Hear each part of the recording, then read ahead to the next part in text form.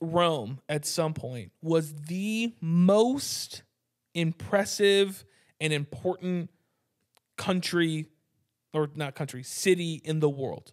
Like, all roads lead to Rome. It was like this. It was this staple of the world. Could you name one musical artist from Rome? Machine Gun Kelly. Machine Gun Kelly. Name two artists. Didn't think so.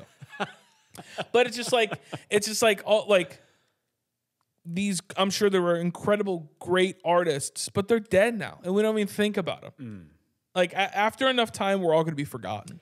I think about this quite often because you go back in your family history. How far back can you even go in your family? Like I can't even name my great. I came from a broken home, so I don't know my history. I uncovered a very deep topic. I'm sorry, but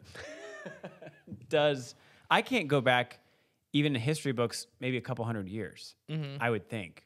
But the thing is like the vast majority of people are going to be forgotten. Yeah. Oh, 100%. And then like even after like a few hundred years, everybody will be Barely like anybody. Steve Jobs. Yep. In 500 years will be forgotten. Yep. Nobody will talk about Steve Jobs. You know? You heard it here first. Like it just won't happen. Like all these great people from way back in the day, they're just not gonna. There's like three people we talk about: Jesus, Saint Joan of Arc, and Elton John. Those are the only people we talk about. The Holy Trinity, dude.